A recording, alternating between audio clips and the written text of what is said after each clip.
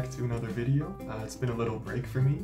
I've been working on a very big project. Hope to have a video on that sometime in the spring. But for this video, it's going to be about how to hand draw your airfoils. So oftentimes maybe you're drawing a construction plan, building a wing rib jig or something, and you want to have a full-scale drawing of it. So you could just go and print it off. Maybe you don't have a printer, or you don't have a way of doing that, so I can show you today how to do it by hand, the old-fashioned way. And yeah, I hope you enjoy the video.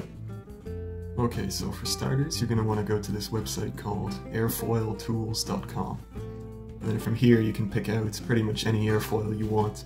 So I don't know, maybe let's just go down to the NACA airfoils here and pick one out. Yeah, let's say this one, NACA 2410. This page here will give you a pretty good overview of the airfoil. Up here will be the max thickness, max camber. Here's a preview data file. Some similar airfoils, you can check out the previews and details. Then down here is all your graphs for the different designs. This will tell you your lift coefficient versus your angle of attack, lift versus drag. But up here, what you can do is send it to the airfoil plotter. And now here you can actually plot full-scale plans of your airfoil. So you can do that and then print it off, but that would just be kind of boring. What you can do is define the width and the height of the paper, and then just manually put it in the chord. So in our case, let's just say 200 millimeters. Then from that, you can get the coordinate file. We can go open that up.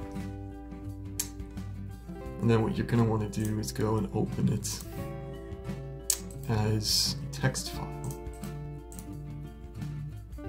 And this will give you all your coordinates. So once you've got that, then you can take it and transcribe it into your paper. So after you've got your coordinate file, you can start plotting them. All you have to do is just define an origin point somewhere here, and that's where you'll base all your coordinates off of. I'll just say here. Then you draw your chord line, which is essentially the length of your airfoil. So in our case it was 20 centimeters. Then you can start plotting. So I see here the first coordinate is 0, 0. So who could have get? We'll put a point there, 0, 0. Next is 2.2, 3.4. So that means we'll go over 2.2 millimeters, and then go up 3.4. So over 2, up 3, put a point there. And then just keep doing that for all your points.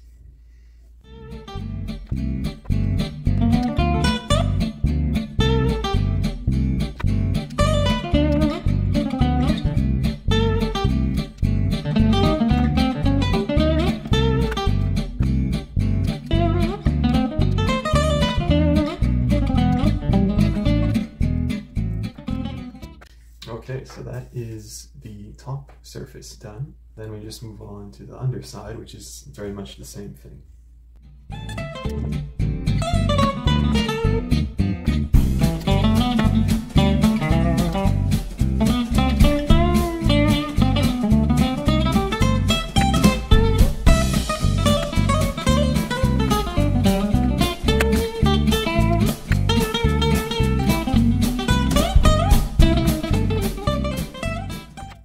So once you've got it all plotted out like that, the only thing left to do is to just join them up.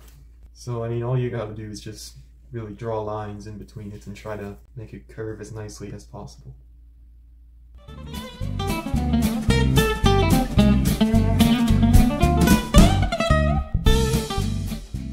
Alright, so that's a decent job. Obviously you can improve it a little bit. The more points you plot, the better it'll be. But this will give you a pretty decent shape to work with.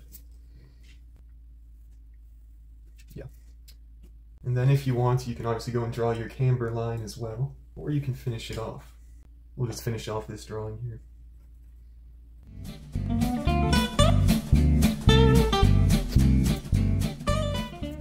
And And there you go, that is a finished airfoil.